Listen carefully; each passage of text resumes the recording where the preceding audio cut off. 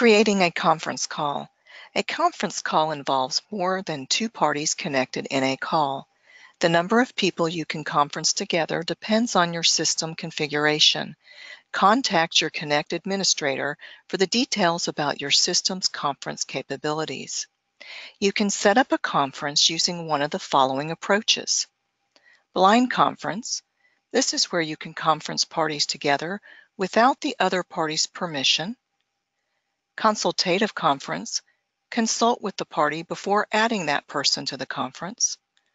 Or operated assisted conference. The originator of the conference drops out, leaving the other two parties connected. First, initiate or take a call.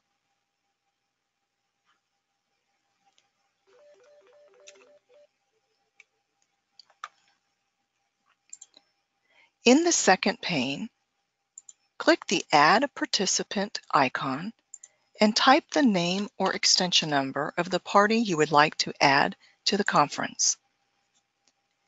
Click Conference to perform a blind conference or Consult for a consultative conference.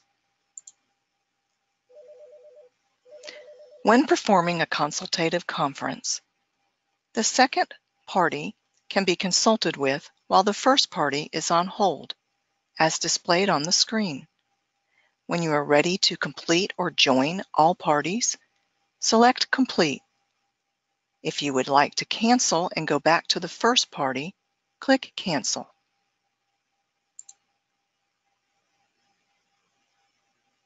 Now all three parties are joined and are listed. You can individually drop either from the conference, or to perform an operated assisted conference, click the Hang Up button and the other two parties will remain on the line together.